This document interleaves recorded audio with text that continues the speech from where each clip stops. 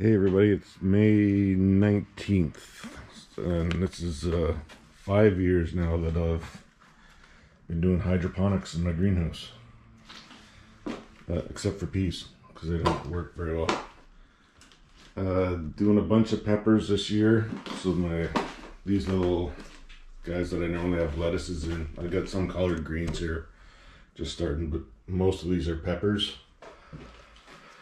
Got some tomatoes, some peach ghost, pineapple ghost there, tomato. They're not looking too good right now, they're just all inside. Another pineapple, lemon drop pepper, my favorite peach ghost pepper. And then these are just Dutch, so these ones are Dutch buckets. So Dutch buckets, start out, there's a pump in this 64 liter tank, just a Home Depot thing. So the pump goes out to a figure 8 here, and then little water lines down to all these guys, and then back out at the bottom and back down. So that's the Dutch buckets, but then I also have some just Kratky buckets, they're called. So it's just nutrients. And there's the root coming out. You don't want to drown them, so you make sure you give them some air. I use General Hydroponics Flora series again this year. So I just bought 3 new bottles yesterday, so it was around 65 Canadian. Oh, the sun's coming out, nice. Other than that, everything I've used in the last 4 years, so this being my 5th, is just clean it up and off you go again. The hydroton I put in another tote over winter. Just clean them with vinegar and then rinse them off and let them sit in the sun so all the vinegar wears off and they're good to go. I also heard hydrogen peroxide works well for that. Do have some cucumbers, tomatoes, more cucumbers, and there's a bean down here that's not looking too healthy. I just put him in yesterday. Hopefully he perks up.